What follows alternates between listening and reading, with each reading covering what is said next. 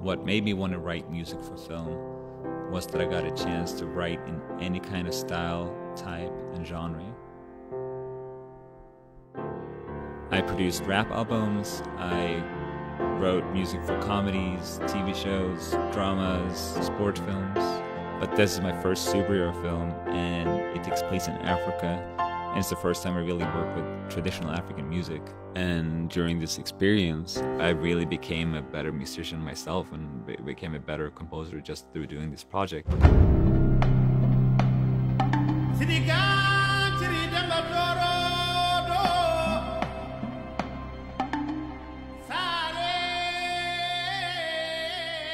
It was a long process of creating the score.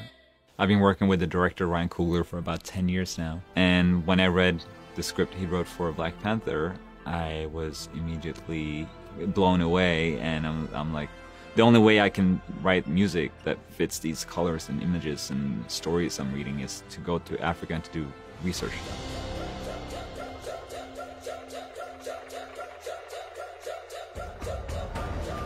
One of the first things that I did was to figure out where to go. You know, it's a big continent and there's so much different music in every country, in every different tribe. They all have their different instruments, they all have their different language. I called a lot of friends that's been traveling around there, and one of my friends produced an album with an African artist. His name is Baba Mal. I called him and I was like, hey, my name is Ludwig Göransson, I'm a film composer and I'm about to score a movie called Black Panther. It's about a black superhero in a fictional country in Africa. Would you have any time for me to come out and meet you or record you or anything? And he was like, yeah, sure, just I'm about to go on tour, you can come join my tour. And after following me around for tour for a week, I was able to borrow his studio and record his favorite musicians. That was the start of the Black Panther score right there. When I was traveling around with Baba Mal, he kind of opened up his solo shows with this just kind of like ceremonial outcall. Like every time I saw it, I got goosebumps, and I was like, what if we start the movie like that? What if we start the score like that?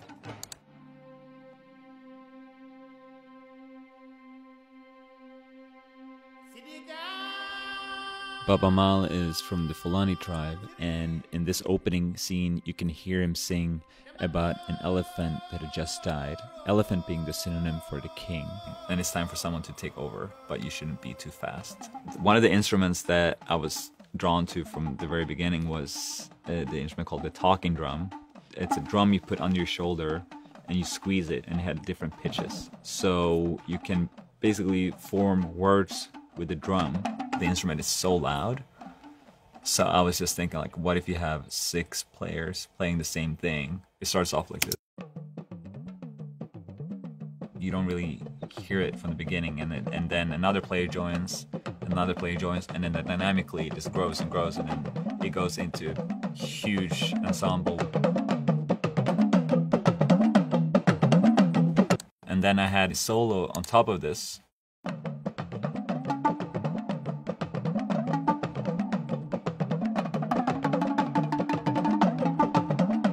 So you have the group and you have the solo on top of that. And then the last final element for the talking drum is T'Challa's name. T'Challa. To beef it up a little bit, put this 808 under the beat, which is basically doing the same rhythm as the talking drums. So just the 808 and the talking drums sounds like this.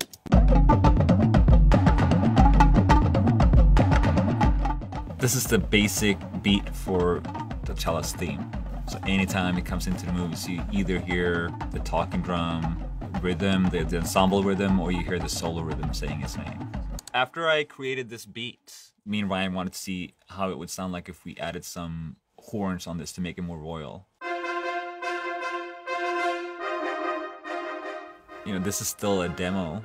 More months down the line, when we get closer to record this with real players, they need to see it on a piece of paper. So I sent my MIDI file to my orchestrator. He or she writes it down on score paper. It'll come out like this.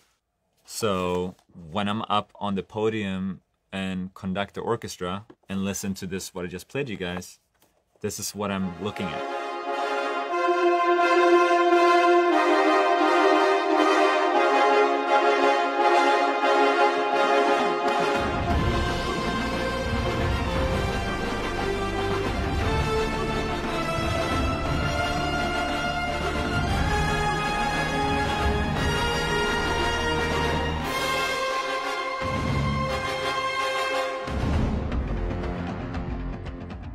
People have been waiting for this movie forever. This is culturally something that's never been done before. When I went to Bob Marley's concert, as soon as he started singing, it was just like waking up from a coma or something.